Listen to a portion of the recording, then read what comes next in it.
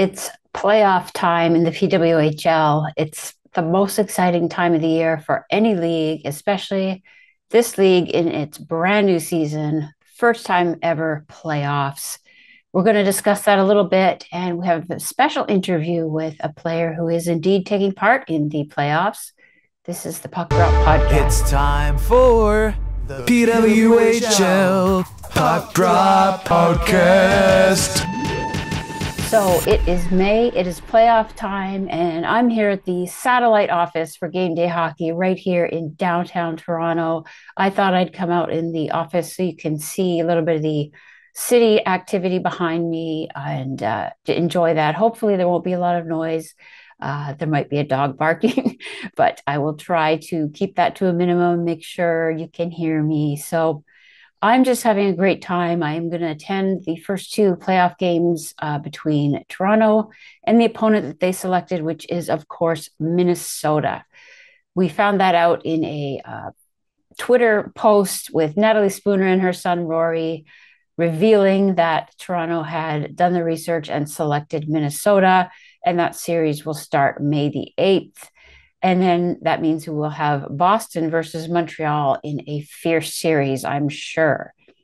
Now, if you are in Toronto and don't yet have tickets to the first two games, please make sure to check out my Twitter and Instagram because I am giving away several tickets to game one and game two.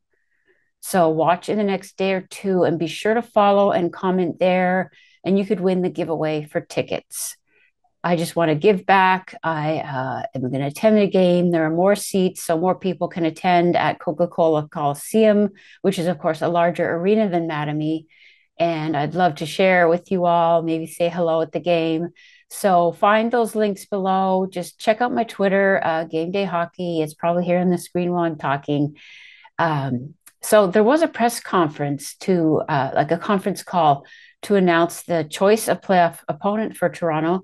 And we saw the team coaches and captains all speak about their upcoming series. That was really interesting.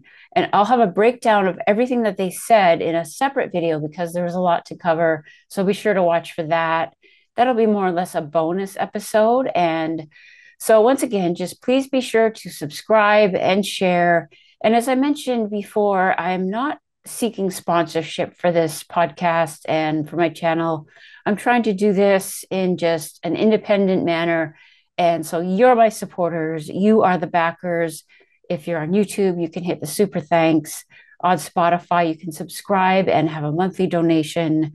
That would really help. And, I'm giving away tickets, so that's an investment that I'm making, and I just appreciate that you all are watching, and I've gotten to speak to some people at the games. It's been exciting, and it's going to continue to be exciting. So I'd really appreciate that. That'll keep the content coming, and just thank you. So on to the series. Here's what it looks like. We've got the first game on May 8th, Wednesday, Minnesota at Toronto. And then the following day will be game one of Boston versus Montreal. And they will alternate May 10th and May 11th, and then one day off before the game threes will resume when they switch locations. And of course, these are best of five series, so they could go 3, 4, or 5 games. And then we will move on to the championship series. And one of the big stories, of course, at the end of the season is the game that Ottawa played in Toronto and failed to clinch a spot as they lost that game in the final game of the season. And that allowed Minnesota to qualify for the playoffs, even though they've been on a losing streak the last 5 games and seem to have declined a little bit in their play since the World Championships. Boston, on the other hand, has surged during that time. And we saw Hillary Knight really stepping it up after her great performance in Utica. So Boston is trending upwards.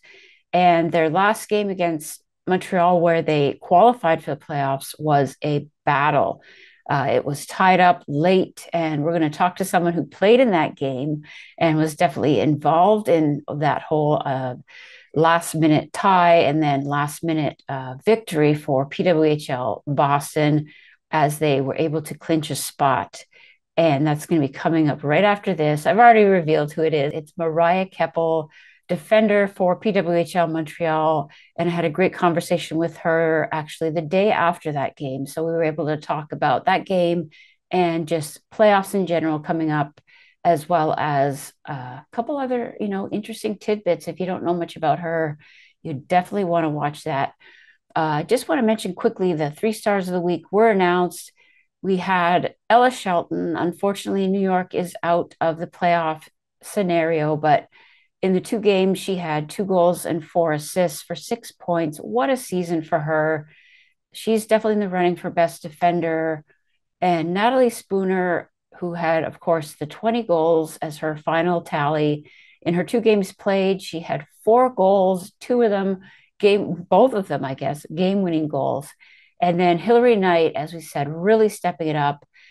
She had a goal and an assist in that final game for PWHL Boston. So that's just really boosted their team. And, you know, Hillary Knight against Marie-Philippe Poulin. There's so many storylines that we'll get to in that other video. So with the series starting against Boston, as I mentioned, we interviewed PWHL Montreal's defender, Mariah Keopple, and that's coming up right here. So we're so happy to be joined today by a PWHL Montreal defenseman, Mariah Keopple. Welcome to the podcast, Mariah. How are you today? Thank you. I'm doing well.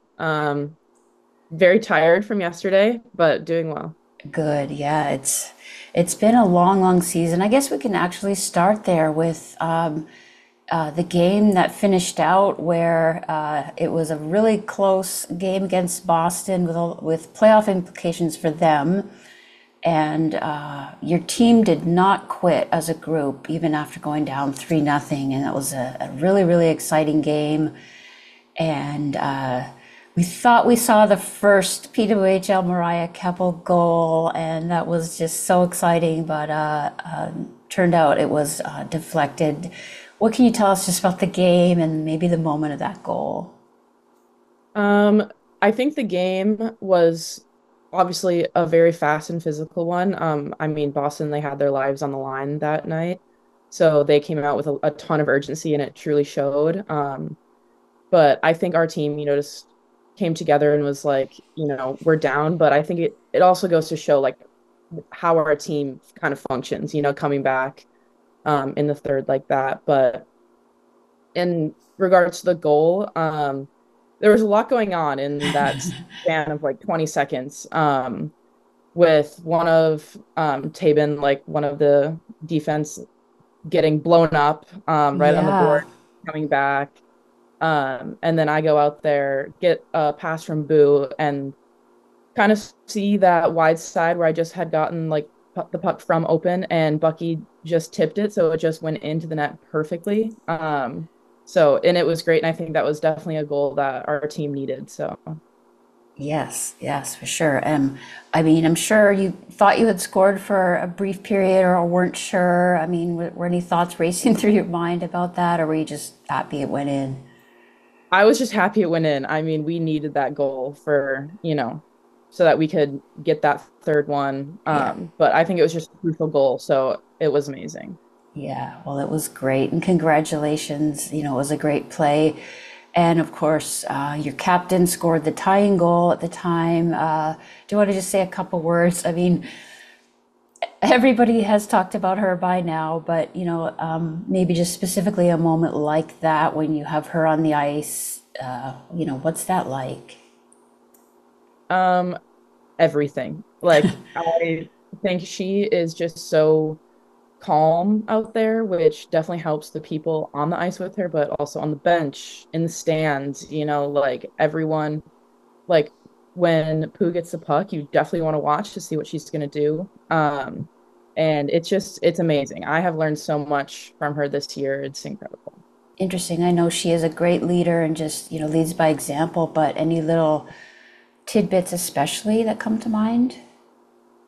Not nothing, well, anything like particular, but just like little things on the ice, or really things that like I didn't like touch on in college, like hockey wise. Definitely she's, just come up to me in practice, or or saying like even like a like good job, in the sense of like, okay, so I know that is something that we want to see. But then yeah, just like the leadership of who is amazing. Like you just Mhm. want Drive to, do what she does. So it really you can tell. You can tell when she's in the room for sure with our team. So your team had already clinched second place going into the playoffs, and now there's a little bit of a break before the games actually get going. And it's an important time usually to kind of reset and do some playoff preparation. Is there any, specific details that the coach and the team focus on moving into this brand new part of the season? Yeah, I think our main focus is really just playing our game and showing up as Team Montreal, and doing what we do best. I think, we hit definitely a little slump in the season and we're all peaking at the perfect time. So I really think it is just really focusing on us. Right. And we know that typically in postseason and from your days in NCAA, elimination type games, special teams play and those moments that get amplified, I suppose, in the playoffs. Is there any special work on that? I don't want you to share any, coaching details, but just habits and things like that. Is that mostly what's being stressed by Coach Chevry as you practice for these big games? Yeah, of course. Habits are always the number one thing, because the smallest of detail matters. A stick lift matters because that can be a goal. So I think, yeah, focusing on, all the little habits is always the most important thing, and that's what we've been doing. Right. And just since we did mention your NCAA career, that gives us a good chance to segue a little bit just into your graduation from Princeton, where you were a super successful defender and then graduated, and the timing for you was almost ideal, I suppose, as the PWHL got started. Can you tell us a little bit about, when you became aware that this was going to be a possibility for you to play in the PWHL after graduation and before the start of your next phase of life? Yeah, so I played technically 5 years at Princeton. During COVID, a lot of us took a gap year and didn't go to school or play. So because of that, I definitely hit the time of the PWHL and the perfect opportunity. And I'm so grateful for that because I know, how many female hockey players did so much to get here. And it's really, really incredible. After graduation, I really wasn't sure what I was going to do, whether that was to play or not. It's just everything just gets put really up in the air. I definitely wanted to, but didn't know if that was the right opportunity for me. And once the PWHL was announced, I was like, I'm just going to do it. I'm going to try and, try to get invited to a camp and things like that. So it is all working out. And went to Montreal and I absolutely love it here. Yeah, that's exciting. I know you weren't drafted, but you signed as a free agent, and we did have super agent Eleni Domestas on the show, and she is a just a bundle of energy, and she's a great ally for you to have, I'm sure, in that whole process. Yeah, she is amazing. She helped me out so much. And I'm a big texter. I need to know what's going on at all times. So I was so grateful she could take all my messages every single day during, that time of free agency after the draft. Yeah, so was Montreal the main team that you had your focus on and had focus on you, just a good match there? Yeah, during free agency, I definitely think Montreal became the team that, I was focused on coming to. Good, good. And has the season been all that you hoped for? It's been brand new for everybody from start to finish. I think, expectations were high and the games were more exciting and more physical and things just kept building. I don't know if there's even been any disappointments, but for yourself, and for the team? Has it been everything that you hoped for? Yeah, I think it's been everything we and personally I have hoped for and more. I know a lot of people were saying, like, when we even first got there for training camp, it was incredible how professional it was, how many resources we had, like, right off the Right. bat. It is so new, so you have no idea what you're walking into. And the first day when all the coaches and staff lined up and were introducing themselves, I was like just taken back, like, wow, like they put this together so fast. And not only did a lot of, females hockey players come before this and to create this, but there's so many staff members that dropped what they were doing, to come and participate in this league as well. So it's incredible. I couldn't ask for anything more, honestly, in the first year of professional hockey.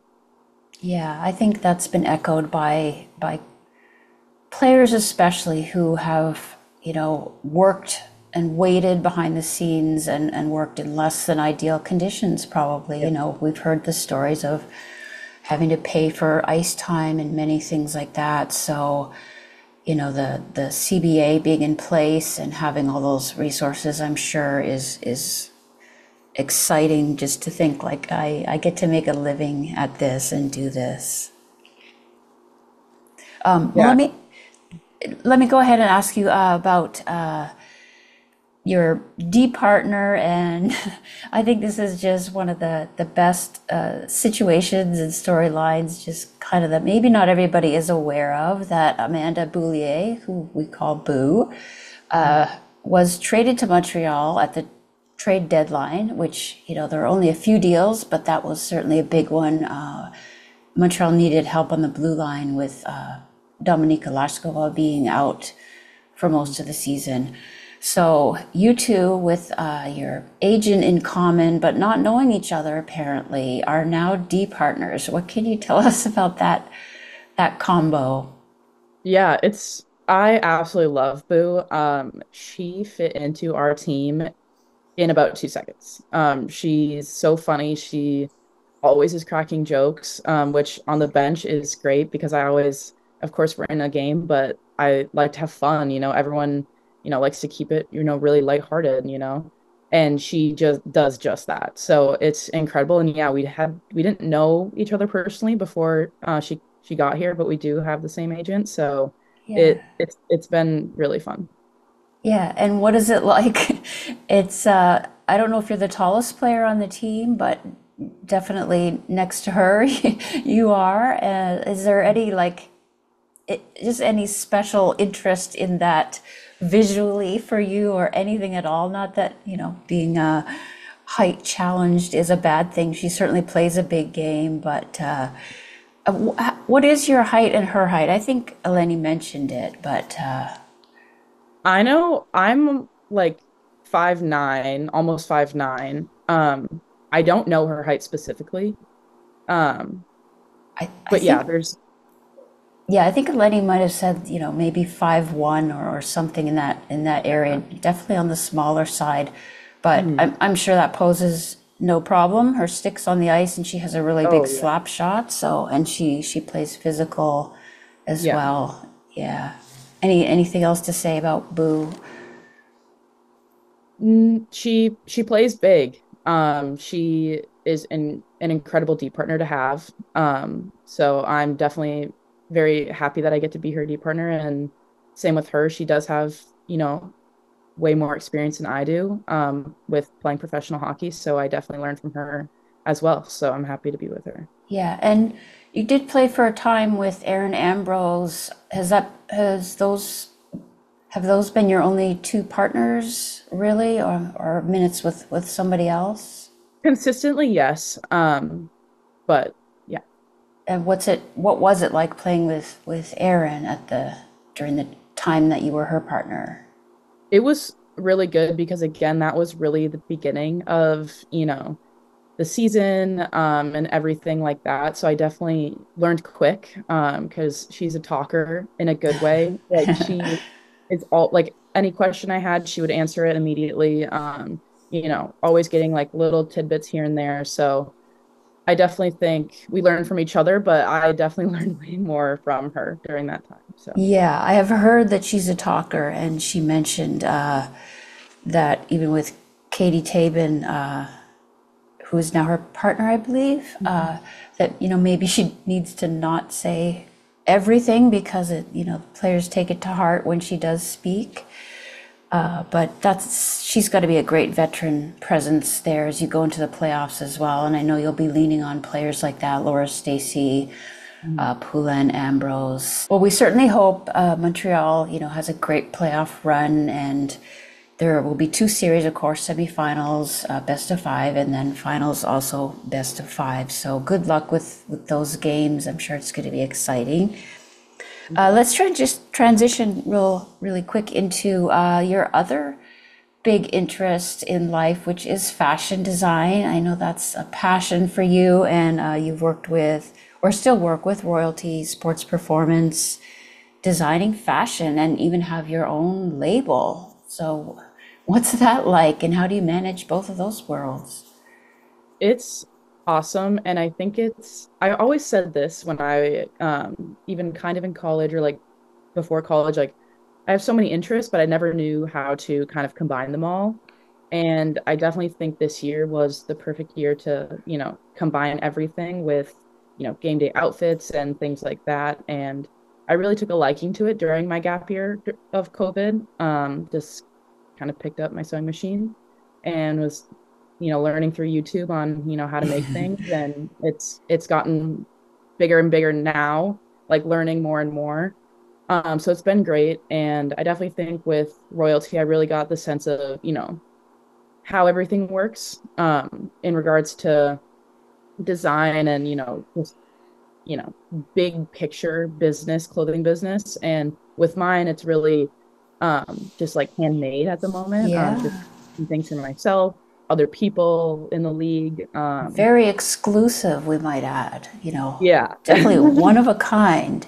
Yeah. Yeah, definitely one of a kind things right now because I have lots of time, but not a lot of time. So Yeah. Is that your main, hobby and excitement in your downtime, so to speak? It seems like it would be a good match to getting off the ice and a lot of noise and activity, and just kind of getting into your sewing machine, as you said.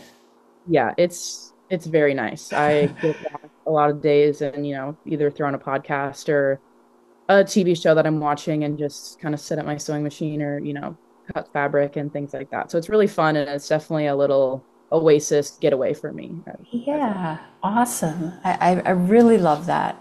Love that. And is there a favorite outfit? Well, I'll put some images on the screen if people are watching, hopefully on YouTube or Spotify, if they turn on the video, because some of the outfits are, I mean, they're all so unique. They're quite different. It's not like, I mean, I think maybe you have a style, but there hasn't been sort of a, oh, that's a signature, Mariah or Raya, the label design. Is there a favorite that you've done, or, anything with a special story behind it? I definitely think in regards to like Montreal, I didn't make the blazer pant, but I just customized it for our home opener. I think that was one of my favorite ones to do. And then I did that for the Ottawa girls as well. So it was really cool that, someone else really liked my design and they wanted to wear them as well. But I think my favorite out of them all was my Bell Center one. Uh, Um, the denim. It was a really proud moment for me because normally I make a piece of an outfit and wear it, but this one was completely head to toe, everything that I made. Um, so it was really, really fun and getting to, walk in and something that you made from head to toe is super special. yeah, that was a good one. And are they all hanging somewhere in protective? Yeah, I Oh, have them all hung up. yeah, yeah. Well, those are collector's items. I hope you can hang on to those maybe until such time as someone wants to, give you $1 million or something. But those, Exactly. yeah, this is the original. So many beginnings for you. You can say this was the first year of it. Rye the label is what your line is called, correct? And folks can find that online. Let's do a little plug for where they might want to look that up and see everything you've done, or your socials for that. Yeah, I'm just getting started with it all, but it's just at Raya the Label, just on Instagram for now. But I do post all the things that I've been making, outfit, inspo, things like that, all on there. Yeah, nice. We'll definitely check that out. Okay, so I'm going to move to a segment, and this also is the first year of this podcast, so things are still, you know, in development as they are with everything that the PWHL has done. So I have a segment I call Six in Six. It's roughly six topics or in 6 minutes, and it's rough. I do have six things written down, and I have a little jingle that maybe we'll hear. It's 6 in 6. And they're not going to be too difficult, so hopefully it won't scare you. Are you up for doing our 6 in 6? Yeah. Sure, good. All right. So first one is your favorite player growing up. My favorite player growing up was Megan Duggan. Oh, interesting. Is there a reason? I mean, here I I am. Yeah, I grew a liking to her. Again, like her leadership was just astounding. So, being able to, kind of like look up to her growing up and seeing all that she could do was really amazing. Yeah, yeah. She was a force. Is a force for sure. And I think we might already know the answer to this, but I'll just, in case, I had this written down already. Funniest teammate. Oh, there's so many, but I'm definitely gonna give it to Boo just because Okay. just yesterday she was making a bunch of jokes on the bus and everyone starts laughing. Oh gosh. Okay. I'd love to hear that. Okay. Do you remember and can you describe the first goal you ever scored in ice hockey, not, just at home in the basement? I I don't remember the first time I ever scored a goal. Do you remember Yeah, any, do you remember any early goals or, was there a league that you played in where you were like the best player on the ice and people were saying, we need to get this girl off our off our team into a higher level because she's killing us or anything like that? Um, the only thing I like really remember about being younger is when I would play boys hockey. And there was always things of, oh, there's one girl on the team, there's one girl on the team. So that's really all I remember. And then I just remember someone coming up to me and my parents after a game and being like, you should switch to girls hockey, here's this and this person of contact. And that's, when we kind of started to get into it and move closer to Minnesota at that point. So Right, right. those Because were you're, the only things I can really remember from being young, but yeah. And were you always sorry, this is a bonus question, but did you always play defense? I did. My brother's a goalie and still plays, so I just kind of got into that position and never stopped. Yeah, you want to help out the goalie. Mhm. That. What a nice sister. Okay, moving rapidly. Do you have, or if you were called for a shootout, or if you have a breakaway, do you have a go-to move? I don't, but Biz and I always joke that we always go 5 hole, so that's what I'll say. Mhm. 5 hole, Yep, in practice. like backhand, kind of slip it, forehand, backhand. Yeah, we just try to slip it where we can. Just yeah, yeah. Get the goalie.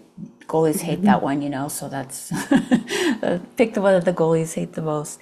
Okay, and then finally, if you win the inaugural Walter Cup and have a day with the cup, I'm guessing they might do that. What would you do with it?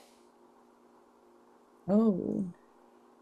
I think the first thing I would do is um probably bring it to the lake with all my family. I think that's the first thing I would do personally if I got to bring it home is bring it to the lake for sure. And that you'll be in Wisconsin is still home for you, Yeah. yes, and that that's where all your family members would be. So Mhm. that's and then would there be floating the cup or drinking from the cup or just taking pictures? Mostly, I think mostly barbecues and taking pictures with the cup is what ends up Yeah. happening. Yeah, Yeah. exactly. That Yeah. sounds great. Could you imagine? You might as well start visualizing it now. Yeah, gotta. Yeah, it's right around the corner. Well, we are gonna let you go. I know you have, practices to get to and playoff games to prepare for. So, best of luck to you and the entire team. We really thank you for your time today, Mariah. And yeah, just thank you for joining the Puck Drop podcast. Thank you for having me. You are so welcome. Bye for now. So that was our interview with Mariah Keppel. We really enjoyed it. And, she really gave us some interesting insight. And she's someone to watch, obviously, in this Boston Montreal series. Montreal's defense has to step up. I won't say it's a weak spot because they have Aaron Ambrose, of course, but they've had some injuries, and that pairing of Keppel and Boulier is going to be counted on to play a major role. So we're looking forward to that. I'm going to wrap up this episode and we'll move on to some playoff analysis and sharing some of what the players and coaches said in a bonus episode. So thanks again for watching, whatever platform you're watching on. I really appreciate you following, and check out Twitter, get some tickets, enjoy the playoff hockey, and thank you again. Bye for now. PWHL Puck Drop Podcast.